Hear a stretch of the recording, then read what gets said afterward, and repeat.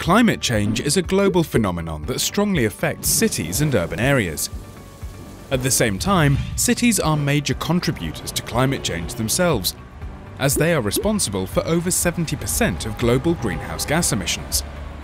But cities can also be a key towards sustainable solutions. Positive energy districts, or PEDs, are opportunities to drive transformation towards climate-neutral cities. Positive energy districts are urban neighbourhoods that generate an annual surplus of renewable energy and net zero greenhouse gas emissions. They do this by using energy very efficiently. Alongside being consumers of energy, PEDs produce renewable energy. And last, positive energy districts offer a flexible system for energy use and storage and dynamic integration into regional energy systems.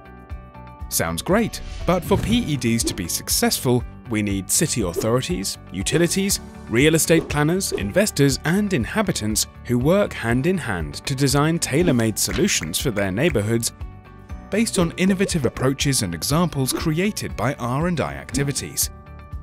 All to make our urban areas livable, inclusive and sustainable. Find out more about JPI Urban Europe's PED programme, which aims at initiating 100 positive energy districts in Europe.